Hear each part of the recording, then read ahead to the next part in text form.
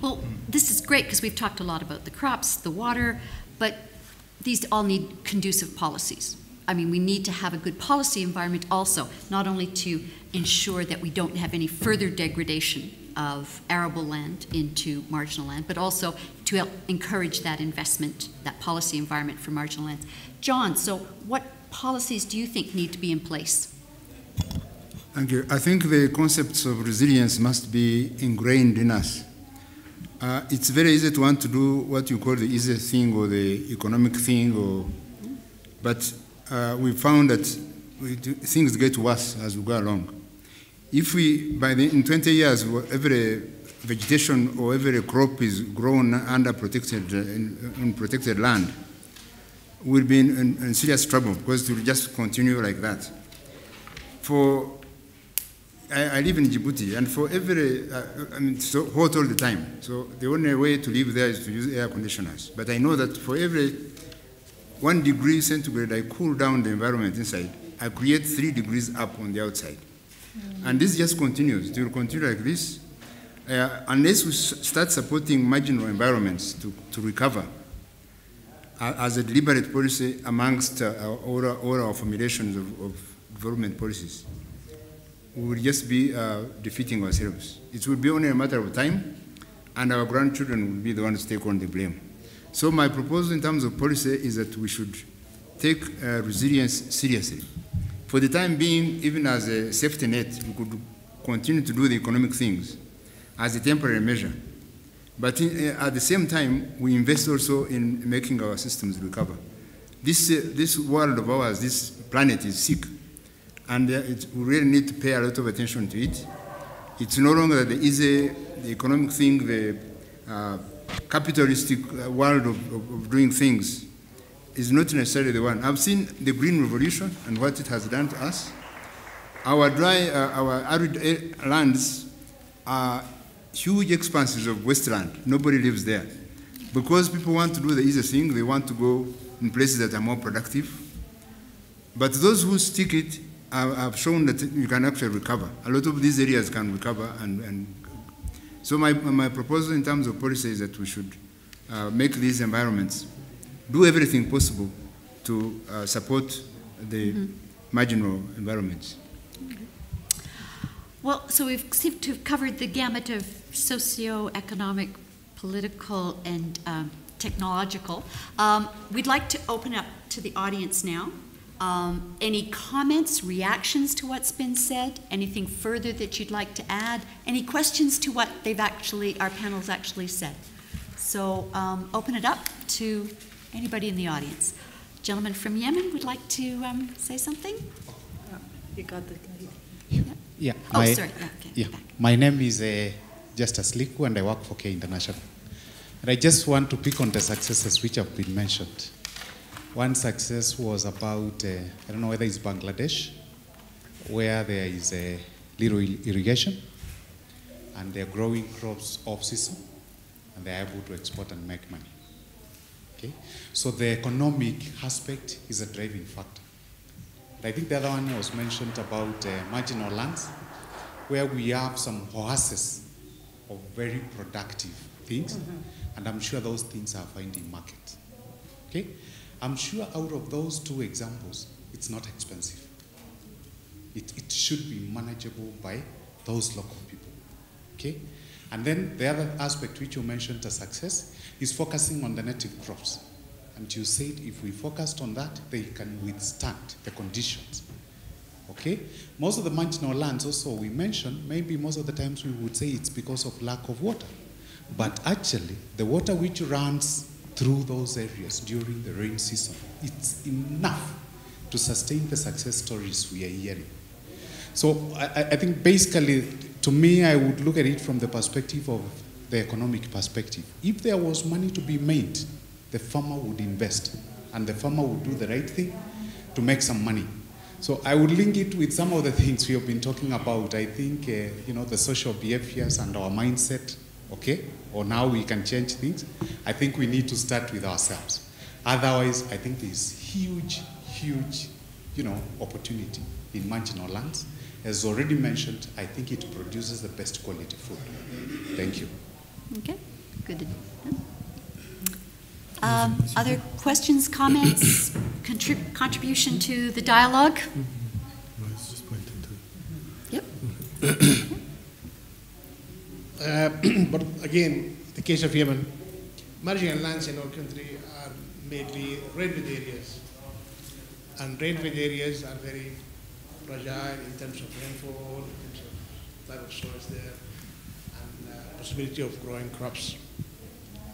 We try to solve this problem by two directions, two dimensions. First of all, we try to introduce modern technologies to increase the value of the land, especially in terraces, because greenhouse cultivation cannot be applied in our case in the coastal area. It requires cooling, while in the highlands we have a better potential for using marginal lands to construct plant greenhouses for cultivation of vegetables like tomatoes, cucumber, and lettuce, etc. We were faced with, first of all, problems in introducing the technology to these terraces. Although it appeared to be very successful in the beginning, we used rainwater harvesting for irrigation because we managed to make reservoirs to harvest water and then use reservoirs as drip irrigation sources for our greenhouse. It was a successful intervention. But there were several problems related to greenhouse cultivation which affected the speed of expansion of this technology. Mainly the incidence of infection with vegetables, with insect disease, and also the fact that environmental conditions sometimes affect the design of glass houses because of wind, because of also water chemicals. Plastic cover was not always durable. So that's one of the importance of trying to change the cropping systems into more productive, commercial, or crop-oriented or cash crop-oriented systems. The other approach we applied in the marginal lands is the efforts through IFPRI to introduce new varieties that can cope with local environments in marginal lands, and examples of crops that has been mentioned by Dr. Ismahan are now subject to our research in the research agenda of our research system in Yemen with promising results.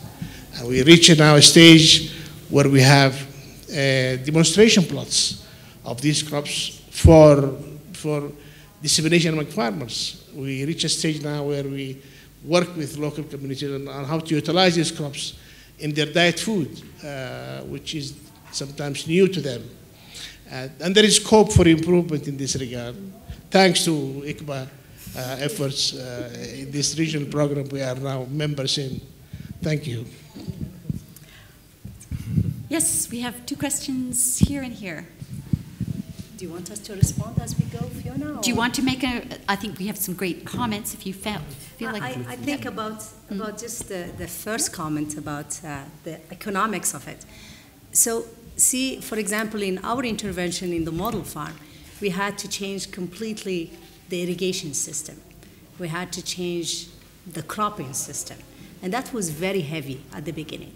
So having farmers to accept to invest at the beginning and knowing that for the first and second year there is no return on investment, it's much more starting from the third or maybe longer term, it's very, very difficult. So most of them, they are really looking at a short term. They are looking at a crop that within 6 months they can sell it and get it back. So that's why I think specifically for marginal environment, there is a need for help. And that's how we did it. We did it through the help of development agencies, for example. So when the examples goes, the same thing in Jordan or in Egypt, in other places. So economically, it is feasible after certain years. Depends, we can generalize. It depends on how marginal is that area, what the kind of water that you have, what the kind of cropping system that you could that you get in it. But mostly it's very heavy for the first few years, and you need either a system or you need a co-op, you need different maybe interveners that could help get that farmers to wait for those few years to get the productivity back and the return on investment back. Yeah.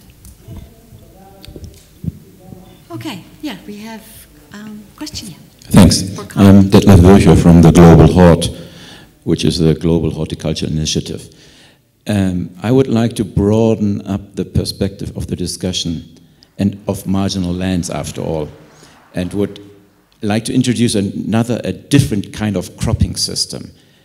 For me, the question is whether land is only there for agricultural production, meaning why not using part of marginal areas for energy production through wind, through solar, etc., and combining that with agricultural production, meaning why not having high-value crops only, which have a high efficiency in water usage, but then keeping like those commodities which you can buy somewhere else and store quite easily, meaning cereals, for instance. Why do you have to, or not you personally, but why should people produce cereals where actually the water is really so scarce that it is better used for high-value crops and use the land for other production and earn money with that, and with that money you can buy stuff. So broaden up the perspective of using marginal areas. Good point. Anybody who'd like to respond to the panel? Just agree. Just agree with him completely.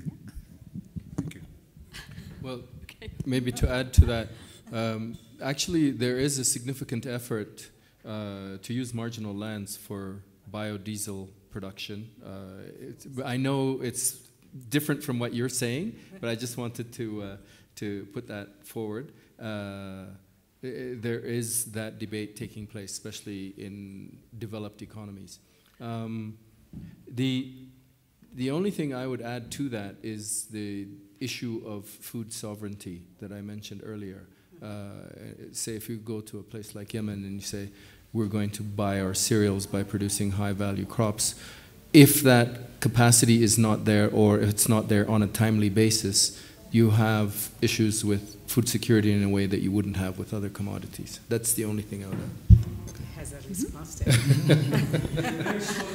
Yes. This example Of Yemen. Yes. I mean, I know Yemen a little bit. I went out of Sana'a a little bit and I saw green fields. Yeah. And these were high-value crops called khat.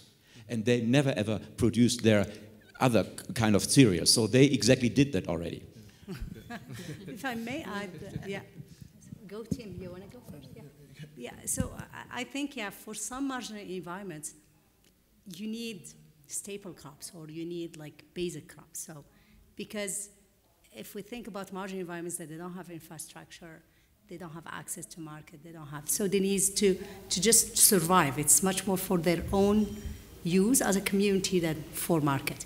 But I agree with you, when in some levels of marginality, you can't use it for anything, as a matter of fact, except maybe biofuels. And that's in IFPRI we are working on a biofuel called salicornia, but that's a sea-based agriculture. It's really the salinity that comes up to the level of the sea. And because there are very few, let's see, if you go on any coastal area, you will see a lot of things growing up, and most of them are biomass. And that's why we are looking at when it's extreme marginal, mostly coastal, you could have mangroves, or if you can have salicornia that you can return on biofuels. So I agree with you, depends on the level of marginalities. The crops that you have to look at has to be the most economically viable, but you have to keep in mind the food security, the nutrition security, the sovereignty in some regions and for some particular communities.